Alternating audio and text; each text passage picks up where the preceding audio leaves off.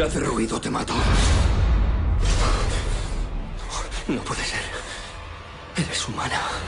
I actually got the idea I was on a long road trip and I was really bored driving through the middle of the desert for hours and hours.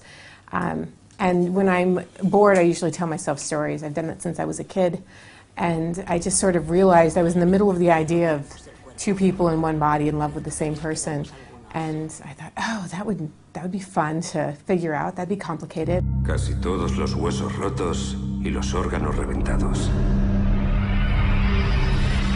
I've always loved science fiction, so I think it was a really natural jump for me to go there pretty quickly. I like alien stories. I mean, it's one of those things that you can pretty much do anything with it. You can be as fantastic as you want with the situation, but it still is technically possible. Hay que acostumbrarse a los cuerpos humanos. No son como los otros que hemos habitado. Sus emociones son fuertes. Si su voluntad ha sobrevivido junto con sus recuerdos, podría resistirse desde dentro. I didn't feel like you could make it into a movie. To me, it seemed like so much of what happens is inside one person's head. It just wouldn't work. And there were a lot of other people who felt that way too. Nick Wexler, who was the producer that first came to me and said, I think we can do this, and he had some really good ideas. Me llamo Jared Howe.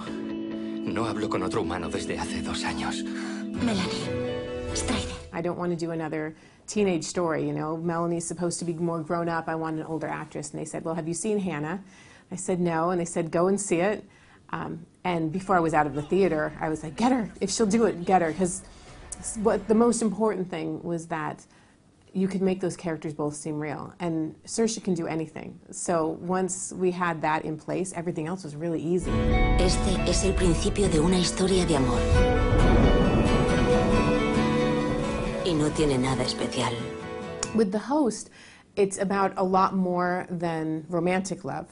For me, it's a much broader spectrum. And I think that the characters' ages were sort of negligible. At any age, you could be thrust into that kind of a situation if the world was ending. Yeah. And I liked having Melanie be young enough that I felt so much pity for her to be taken from her parents and to have the responsibility of a younger brother that's like a son to her.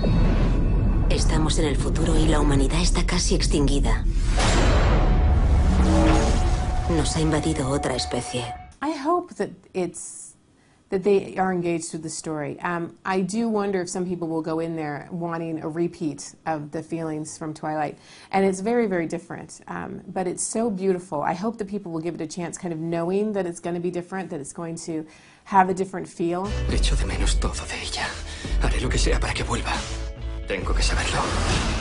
Melanie, ¿estás ahí dentro?